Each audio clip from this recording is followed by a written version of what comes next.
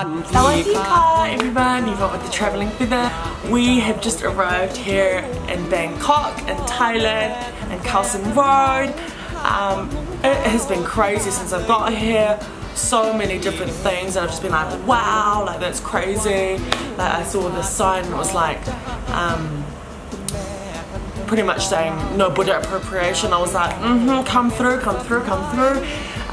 People be driving on crazy sides of the road and just going around each other, no beeping, no road rage. They don't do road rage here in Thailand, so that was my first thing that I witnessed. We do it in New Zealand all the time. My second thing would probably have to be that it is so hot.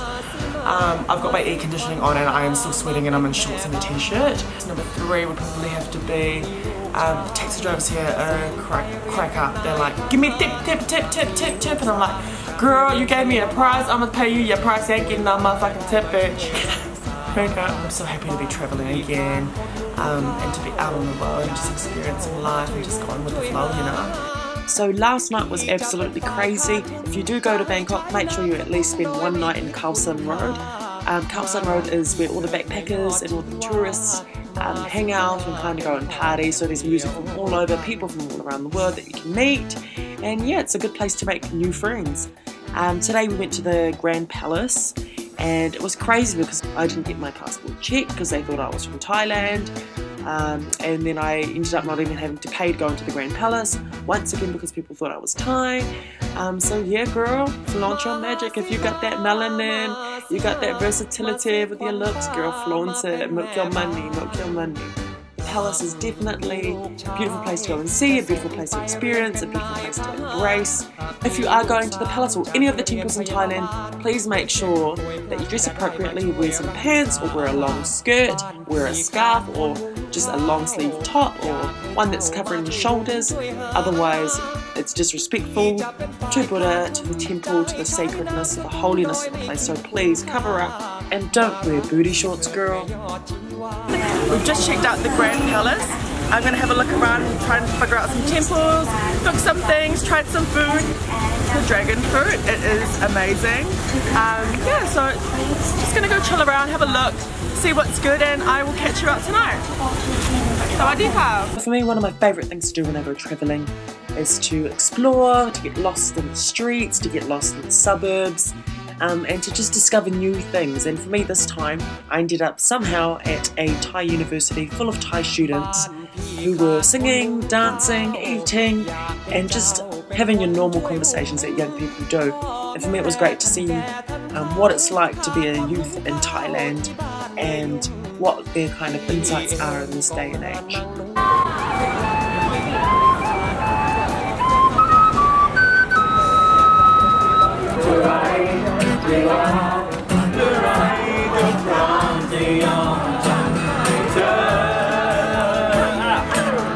If you get the opportunity or have time to go and have a look at the little cities and towns that surround Bangkok, please do it. I can promise you, you'll love it. For me, I got to go to the ancient city of Ayutthaya and see what it was like back in the days when Siam was the former name of Bangkok.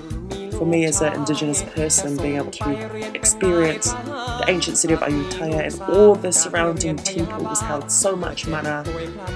If you know me, you know that I get down with Mama Earth, I get down with Papa Tuanuku, girl, I am there. We are out here, we're at Erawan National Park. We're just going to the waterfalls, we're going to have a look around, see what's good up in here. I'm so excited, I love nature so much. So yeah, I wanted to do something a bit different today. We're going to go see some elephants, go for a swim, so yeah, I'll see you guys in the water.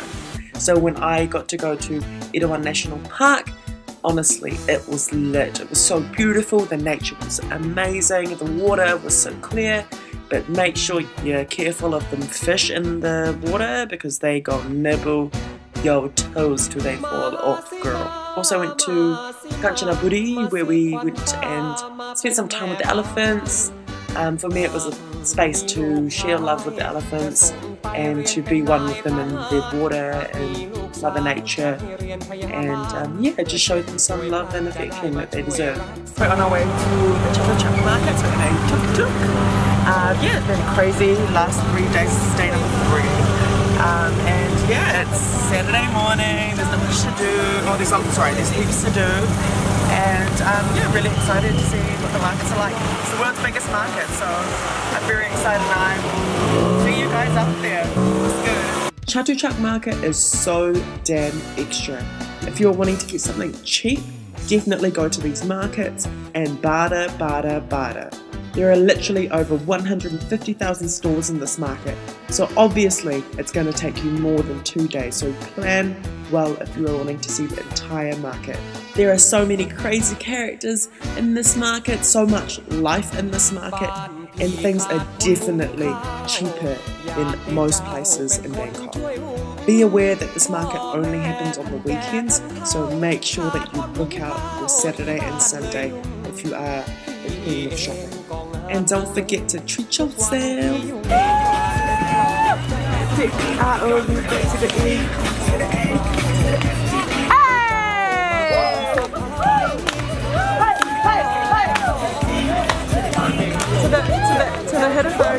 So guys, I hope that you've learned something new about Bangkok. I really enjoyed my time in Bangkok. It was such a crazy place, so much to do, so many tourists. That's probably one thing I didn't really like about Bangkok. But other than that, it was an amazing place. I have a few tips to give you guys for your next trip if you're planning to go to Bangkok. Make sure that you catch a motorbike.